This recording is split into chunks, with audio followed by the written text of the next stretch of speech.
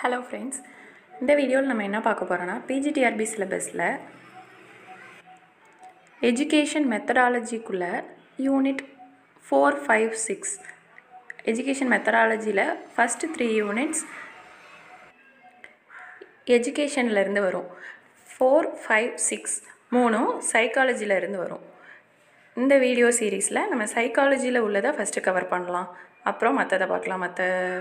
மற்ற 5 யூனிட்ஸை அடுத்து பார்க்கலாம். ஓகே, சைக்காலஜிக்குள்ளே ஃபஸ்ட்டு போகலாம்.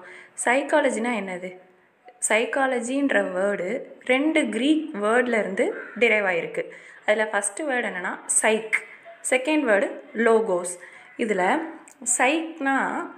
சைக்குன்ற வேர்டுக்கு டைரக்ட் மீனிங் இல்லை, அதோட இன்டர்பிரிட்டேஷன் தான். அதாவது சைக்குன்ற வேர்டை எப்படி இன்டர்பிரேட் பண்ணி இந்த சைக்காலஜின்ற வேர்டை டிரைவ் பண்ணியிருக்காங்கன்னா, சைக்குனா state of change from time to time. அதாவது டைம் மாற மாற, அதாவது டைமுக்கு ஏற்றாக்கில் அதோட சேஞ்சஸ் இருந்துக்கிட்டே இருக்குது சைக்குன்றது. And லோகோஸுன்றது டைரக்டான meaning. லோகோஸ்னால் என்னென்னா ஒரு ரேஷ்னல் டிஸ்கோர்ஸ் ஆஃப் ஸ்டடி, ஒரு இதை பற்றி நம்ம படிக்கிறது, அதான் லோகோஸ். ஸோ சைக்காலஜி அப்படின்ற வேர்டு இப்படி தான் டிரைவ் ஆச்சு. இப்போ ஹிஸ்ட்ரி பார்க்கலாம்.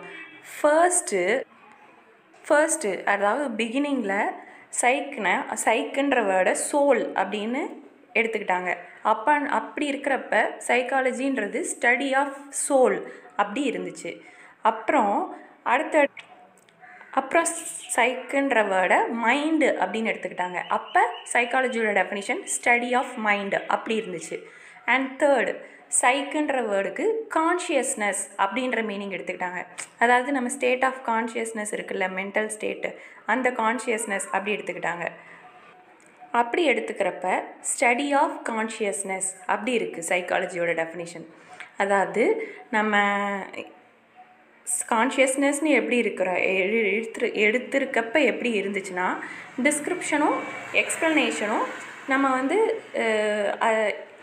அதை பார்த்து நம்ம கான்ஷியஸ்னஸ் ஸ்டேட்டில் இருக்கிறத பற்றி பார்த்து நம்ம தெரிஞ்சுக்கிட்டது தான் ஸ்டடி ஆஃப் கான்ஷியஸ்னஸ்ன்னு எடுத்துக்கிட்டாங்க.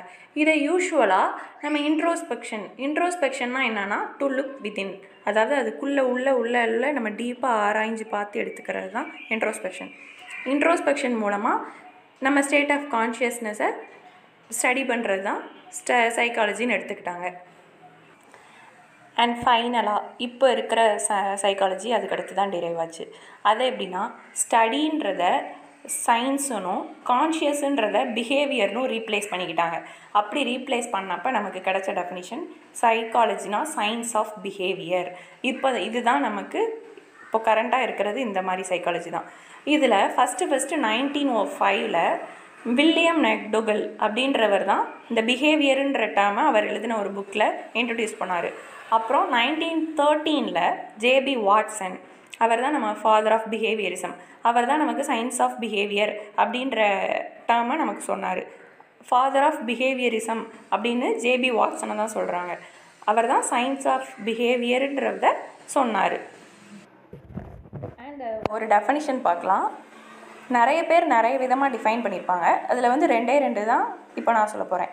First வுட்ஸ்வர்த்தோட definition. அவங்க எப்படி சொன்னாங்கன்னா, நம்ம சைக்காலஜி எப்படி டிரைவ் ஆச்சு அதோட எவல்யூஷன் படியே ஒரு டெஃபனிஷன் கொடுத்தாங்க. வுட்ஸ்வர்த்ன்றவர் 1948 கொடுத்துருக்காரு. என்னென்னா, first psychology last it's soul. First science of சோலாக இருந்தது. அதுக்கப்புறம் அது சயின்ஸ் ஆஃப் மைண்டாக மாறிச்சுல, அதனால first psychology last it's soul, then it's mind. அடுத்து அந்த ஸ்டடி ஆஃப் மைண்டுன்றதும் போய் ஸ்டடி ஆஃப் கான்ஷியஸ்னஸ் வந்துச்சு. அப்புறம் then it last it's consciousness, அதையும் அப்புறம் லூஸ் பண்ணிச்சு. இப்போ it's still has its behaviour of chart. இப்போ சயின்ஸ் ஆஃப் பிஹேவியராக மிச்சம் இருக்குது. இதை வச்சு இப்படி ஒரு டெஃபினிஷன் வுட்ஸ்வர்த் கொடுத்துருக்காரு.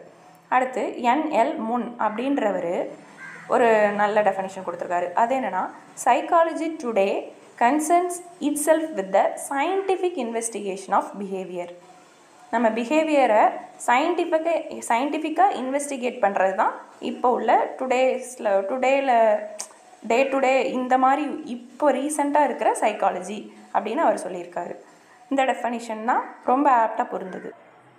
பிஹேவியர்ன்றதோட மீனிங் வந்து சும்மா அந்த ஒரு சின்ன டேர்ம் மட்டும் கிடையாது. அது வந்து நம்மளோட ஒரு ஹியூமனோட பிஹேவியர்னால் அவங்களோட ஆக்டிவிட்டீஸ், அப்புறம் அவங்க மைண்ட் எப்படி பிஹேவ் பண்ணுது, எல்லாத்தையும் ஓவராலாக சேர்த்து தான் பிஹேவியர்ன்ற வேர்டு கவர் பண்ணுது. ஆக்டிவிட்டீஸ்னால் அதில் என்னெல்லாம்னா மோட்டார் ஆக்டிவிட்டீஸ். மோட்டார்னால் நமக்கு தெரியும், வாக்கிங், ஸ்விம்மிங், டான்ஸிங், இந்த மாதிரிலாம். இதில் மோட்டாருன்றதை கொனேட்டிவ் அப்படின்னு சொல்லலாம். அப்புறம் கொக்னிட்டிவ் ஆக்டிவிட்டி. கொக்னிட்டிவ் ஆக்டிவிட்டியில் என்னெல்லாம் வரும்னா திங்கிங், ரீசனிங், இந்த மாதிரி உள்ளதெல்லாம் கொக்னிட்டிவ் ஆக்டிவிட்டியில் வரும்.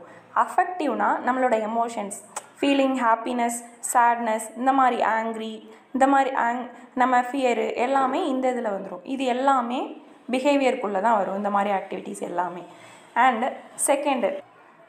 அண்ட் அடுத்து segments of human மைண்ட்னா consciousness, subconsciousness, unconsciousness மூணுமே இந்த பிஹேவியரில் இன்க்ளூட் ஆகும். நம்ம மைண்ட் வந்து கான்ஷியஸ் ஸ்டேட்டு, அன்கான்ஷியஸு, இல்லைனா பாதி சப்கான்ஷியஸ், இது எந்த ஸ்டேட்டில் இருந்தாலும் அந்த பிஹேவியரும் இன்க்ளூட் ஆகும். So பிஹேவியர்ன்ற word covers all the life activities and experience of the living organism. ஜென்ரலாக சயின்ஸ்னாலே நார்மட்டிவ் சயின்ஸ், பாசிட்டிவ் சயின்ஸ்னு ரெண்டாக பிரிக்க முடியும். இதில் நார்மட்டிவ் சயின்ஸ்னால் என்னென்னா ஆட் டு பினா என்னவா இருக்கலாம் அப்படின்றதுக்கு நமக்கு ஆன்சர் கிடச்சதுன்னா அது நார்மட்டிவ் சயின்ஸ்னு சொல்லுவோம். வாட் இஸ் என்னது அப்படின்னு டைரெக்டாக ஒரு இதுதான் அப்படின்னு ஒரு எக்ஸாக்டாக ஒரு வாட் இஸ் அப்படின்றதுக்கு ஆன்சர் கிடச்சதுன்னா அதை பாசிட்டிவ் சயின்ஸ்னு சொல்லுவோம். சைக்காலஜி வந்து பாசிட்டிவ் சயின்ஸ் தான்.